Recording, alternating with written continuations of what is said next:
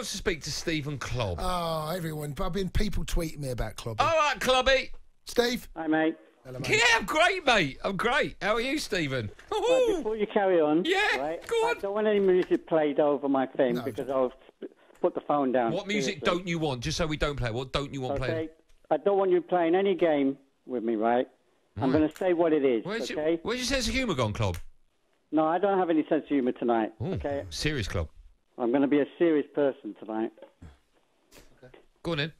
Okay, Jurgen made a very good point about the fact that the team looked tired. They looked as if the last two games had taken a lot out of them mentally because obviously, we played two really... No, Klobby, that wasn't me. Klobby, I apologise. That was not me. Don't do that in there. Sorry, Klobby, carry on.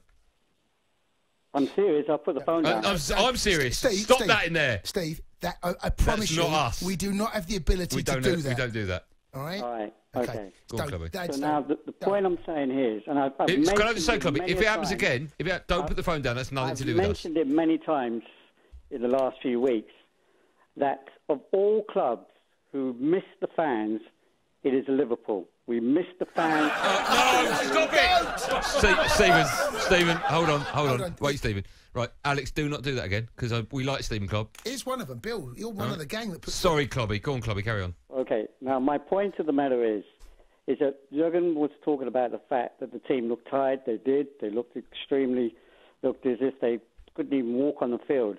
Now, with the fans, and you know this with Liverpool fans, and particularly at Anfield, that's why we had that tremendous record.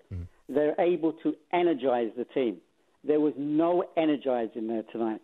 And that's the reason I've spoken to Liverpool fans, my best friend who's a massive Liverpool fan like me. Steve. Can I just carry on? No, because why don't you let him carry on? Because I've got to address that, right, Steve. But Steve, I'm sorry, the fans. I used some strong words tonight, and I won't use it on the radio because I'll probably be off again. Whoa! Don't do that, Steve. Don't make him swear, Jay. Messed us up badly at home. Who? We don't have the fans there. We don't have the energising. Listen, these other teams, Brighton have never beaten us since 1982. Okay. The same thing with the teams before. They've never beaten us. Burnley have never beaten us since 19 whatever it was.